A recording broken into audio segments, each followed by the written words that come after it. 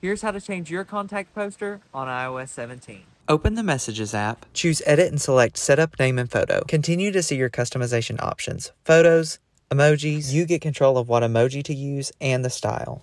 Me emojis are also included. And for this purpose, I'm just going to use a simple monogram and color. Next is the new part in iOS 17. When someone calls, you get to choose what they see.